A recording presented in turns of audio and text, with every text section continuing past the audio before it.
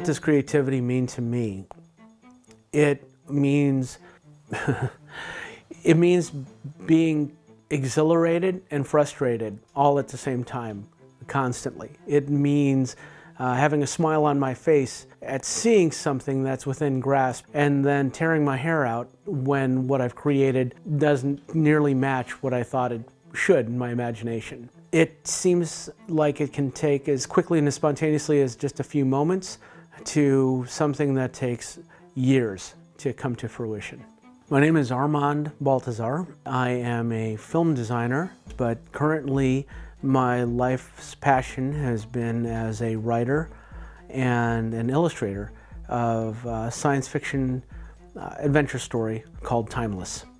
I think for me, having worked in film and working as a designer, designers are sort of in this mode of thinking that they need a problem. And the moment a problem is presented, their pistons start to fire and it starts to move. When you don't have a problem to solve, your mind then creates and seeks out problems.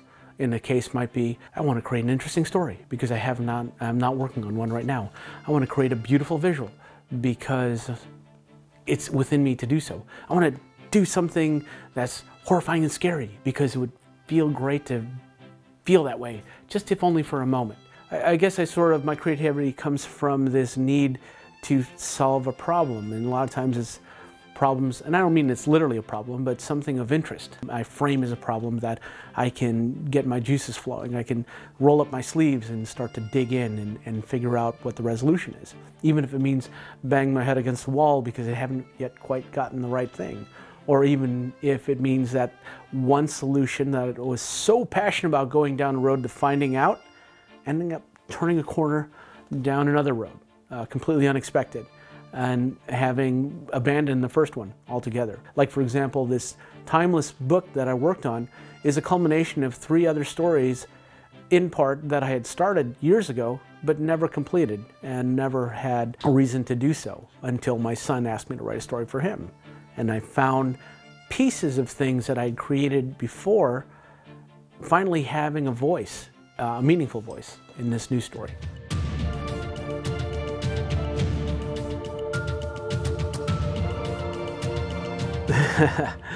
What I created for the book, in terms of the total number of art, probably numbers close to anywhere from 500 to 1,000 drawings and paintings. What's actually in the book numbers closer to about 150 to 175.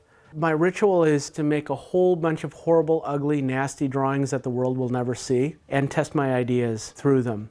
And the other thing is to make the worst drawing I can possibly make just to get it out of the way. So if I begin the day having done the worst drawing possible, it allows me then to go, okay, now that's over.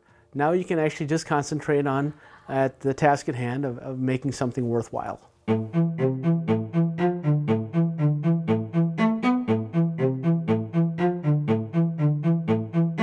For me, the process is akin to building something and having a toolbox. Now, what I'm building really requires a different set of tools, depending on what it is. And sometimes it's dependent on how I feel like building something.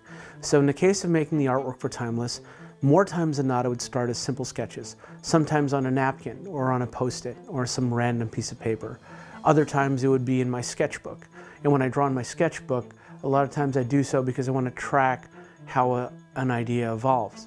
Other times I will have the idea so fully formed in my head that require a means to see it in space or to move through it. Like, let's say I'm designing a room or a building or some interior of a castle. A few sketches may do the trick, but it's not really about how the way it looks.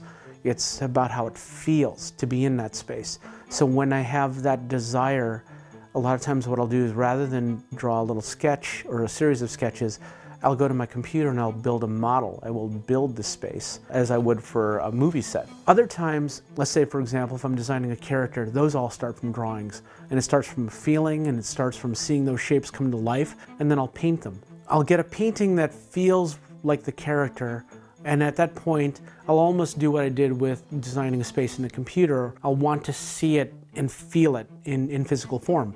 So we'll take these character designs and we'll sculpt them, or we'll 3D print them. And on occasion, there are characters that are both like a set and like a character, like the giant robot in my story. He's so large and complicated that it really merits not only a series of drawings and paintings, but to build in physical form, so I could sort of turn around the model and see what he looks like and see what he feels like, and also to build him in a computer so I can sort of put him in camera, put characters next to him and compose him and see him sort of like narratively. And I'll do this with vehicles as well. But when you see it in 3D, when you can hold it, you can feel it, and you can move around it, you can imagine sitting in the cockpit of a flying machine that you've designed, or within a car that is also a submarine that you could ride in. And all of these things stimulate the most important thing in creativity, which is the creating of this world. So every time I do a drawing or a painting or create a sculpture or a computer model, what happens is the world becomes more real, and it gives me more tools to write the story and to create the visuals that will take the viewer or the reader on that journey with me.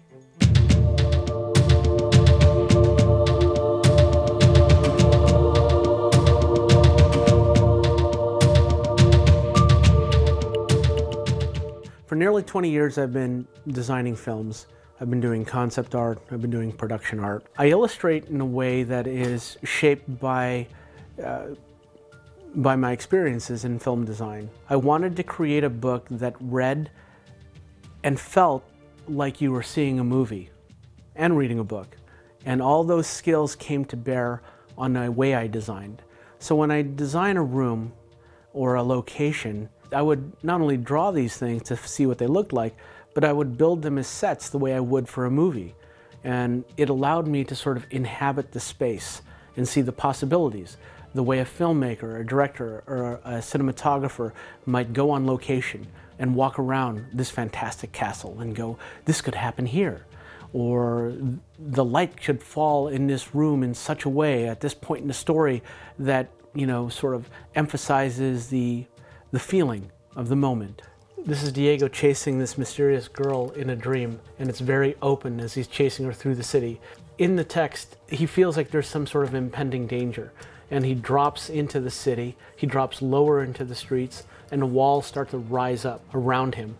And as we get closer, everything becomes much more claustrophobic. The lighting becomes much more extreme, and then in the dream, the world starts to come apart, and it's coming down all on him.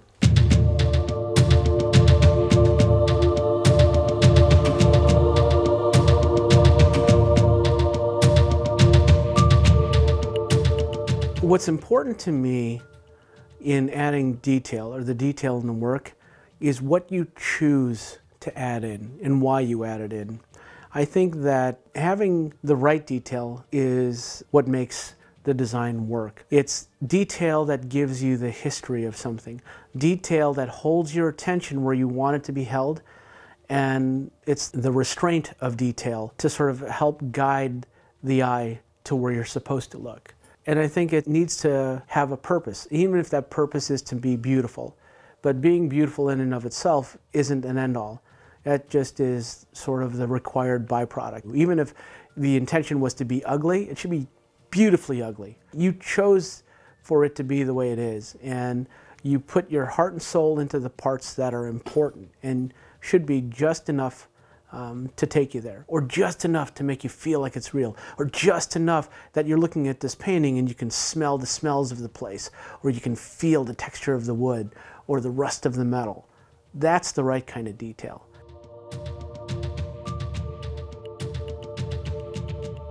All the artwork in this book and for the book series that are going to come after this book are an absolute labor of love. I've been very, very fortunate as an artist to have worked with some of the most creative and brilliant people in the film industry, and to get a chance to actually have something to say, to have a story to create, and be able to use everything that I've learned and work to be good at in service of something that I care about is what gives me the most satisfaction and pride in making something yeah, that's not only for this book, but really what it is it was for my son, and it's for any young person, actually any person who could see possibility.